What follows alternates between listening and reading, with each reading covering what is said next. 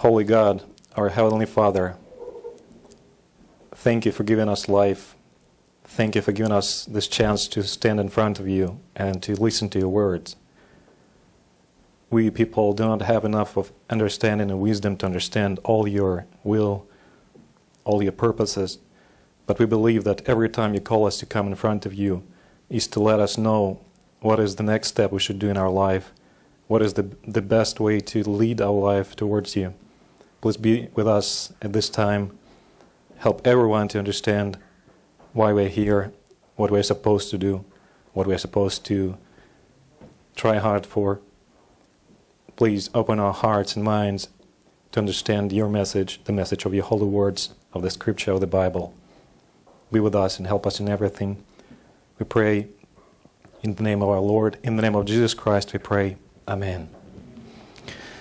Let us start with the scripture, with the Bible. Let's open the Bible. 2 Corinthians chapter 13, verse 5. New Testament, 2 Corinthians chapter 13. 2 Corinthians chapter 13.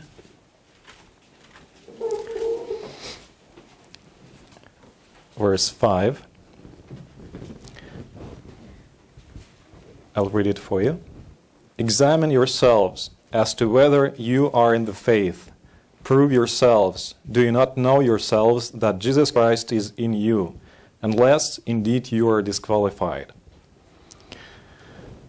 Well, starting this Bible seminar, which is supposed to last about 7 days or 6 days, I want to start with this verse because it addresses quite different type of people, including believers and non-believers altogether.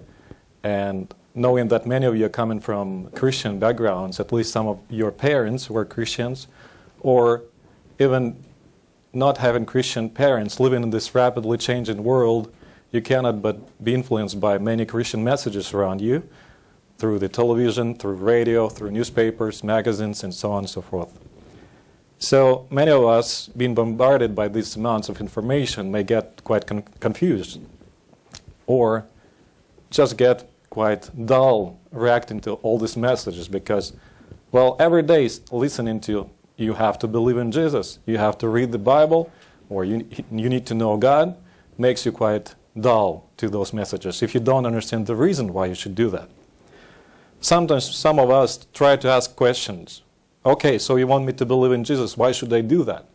And even like tonight, many of you are invited by your friends, by your relatives, and you might ask them, so why I'm supposed to go there? Why should I be here and listen to these messages? That is a very good question, and I hope that's why we're here, to get the answer to this question. Why should people learn the Bible? Why should people really believe in God and Jesus Christ? To answer this question, you cannot just give one sentence answer. Surely it is possible, but hardly it will give you the right answer that will stay in your heart and that will really give you comfort. But at least I wanted to start with this message, with this verse, to let you get some kind of idea what we're going to do. So there are 2 words, and shall I write it on the whiteboard so we could keep it in our minds during the seminar? What do we see? 2 verbs saying, one is examine, and the other one, can you help me? What's the second one? Is to prove, right? Yes, let's examine and prove. So what are we going to examine? What are we going to prove? This verse explains, examine yourselves and examine whether you are in the faith.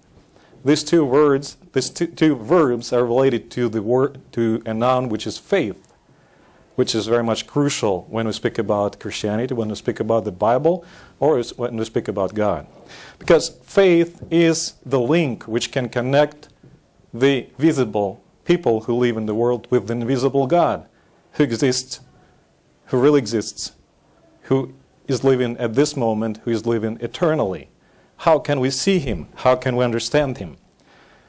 Surely we can use a lot of scientific methods to understand the Bible They would lead us close to God, but they won't show us God incomplete. So one element will be lacking in your research, that is faith. Without faith, it is not possible to please Him. Would you like to check this verse also in the Bible? It's in Hebrews chapter 11, verse 6. Hebrews chapter 11, verse 6. Hebrews chapter 11, verse 6. Let's read it together. But without faith it is impossible to please Him. For he who comes to God must believe that He is, and that He is the rewarder of those who diligently seek Him. So now we have another idea, another, let's say, impulse or another motivation why we should spend some time devoting to studying the Bible and trying to see whether these words, whether these messages are really true, whether they really have connection, relation to each of us. Actually, after studying the Bible properly, you'll realize that this relation is not a general and narrow relation with all people in this world, but it has a very strong impact even on your personal life. And it is really even much more specifically related to each of you. So the motivation to keep studying the Bible is, without faith it is impossible to please Him. And we must believe in Him in order to what? In order to have the reward. But God promises that He would give that reward even without us really trying that much to do it. You probably heard the famous message of Jesus Christ Himself when He addresses all type of people in this world. What is His message? It's in Matthew chapter 11. Yeah, starting tonight, you'll have a lot of job to do with your fingers. Probably not with your mouths, because we will discuss the things after the sermon, as it was announced. During the day, probably you have a lot of discussion with different people. You hear many people talking. Yes, your ears won't rest. And I believe your heart and your mind won't rest, right? But especially busy things will be your fingers. So please, tonight, work with them. Yes, we'll work on the Bible. And let's open Matthew 11. Matthew chapter 11.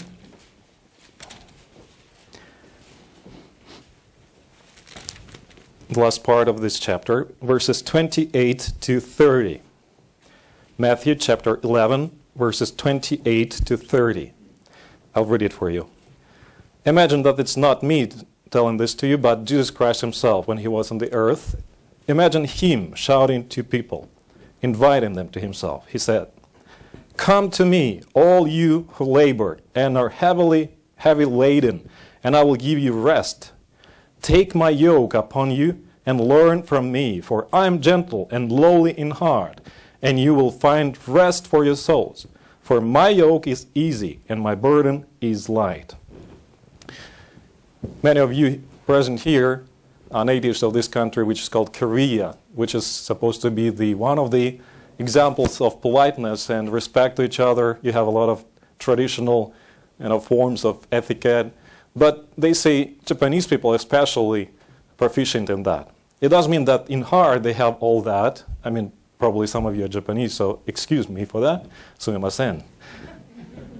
They have a very strict rules of how to address each other in different life situations. So when you start learning one of the Eastern languages like Japanese or Korean, it's not so much of the language, but all these structures. How to welcome a person, how to say hello. Well, we do those in